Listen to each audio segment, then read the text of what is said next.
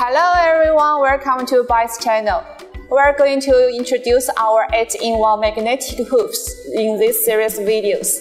We have 8 different sizes of these hoops, so we named it 8-in-1 magnetic hoop. When you embroider the chest area of a jacket or a coat, you can choose this kind of large size hoop. When you embroider the sleeves of garments, you can choose a hoop of medium size. If you also have products such as headbands or ties, you can choose a smaller size hoop. So these 8-in-1 magnetic hoops are widely used. You can use it in different products according to your different size of your patterns. Meanwhile, it is easy to use. In the next videos, we will show you how to use different size hoops on different products. If you are interested about our content, please follow us to see more videos.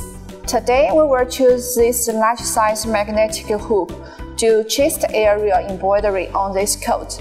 Let's get started. Firstly, you can see here are some tools used for today's job. Magnetic hoop, a coat, backing paper, 8-in-1 handrail. Firstly, we need to separate these two parts of the hoop.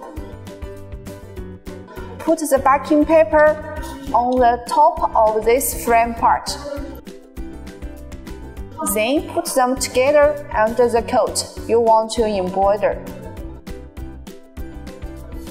Then put this magnetic part on top of the frame. You can adjust them slowly until the magnetic part above and the frame below alignment. Finally, remember to pull the fabric and make it tighten.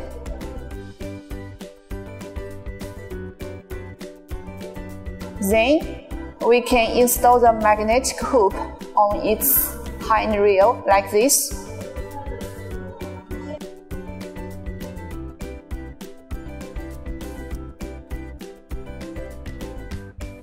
Next, we can install them together to the garment frame armrest on the machine. Here are little tips. When you install armrest to machine's reel, try to align these two sides. We need to operate on this touch screen. Firstly, we need to choose other embroidery frame on the computer when we use this 8-in-1 magnetic hoop. Click OK. Then we need to choose the pattern. Click OK. Then click this Edit to enter the new embroidery mode. Next step, we can choose the color. You can see here, total 5 colors of this pattern. You can choose the color you need. Then click OK. Then you can click these arrows to choose correct area you want. Then you can click this Set Start button to confirm work area. We need to make sure the needles will not hit the frame. All preparation work are done here. Then we can click this green button to start embroidery.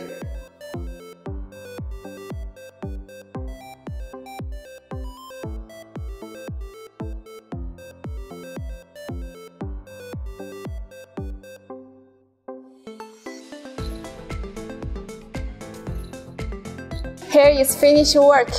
Do you like it?